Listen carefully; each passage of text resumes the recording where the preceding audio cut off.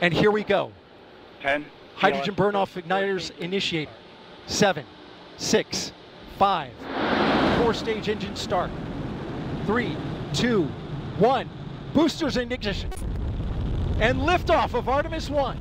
We rise together back to the moon and beyond.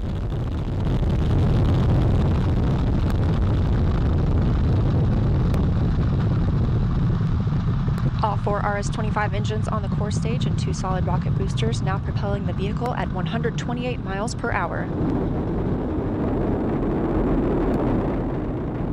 Hearing good control on the roll from teams in Mission Control Houston. All good calls so far. Now 30 seconds into the flight of Artemis I. First milestone will be for the vehicle to pass through max Q at about 1 minute and 9 seconds into launch. This is the greatest period of atmospheric force on the rocket.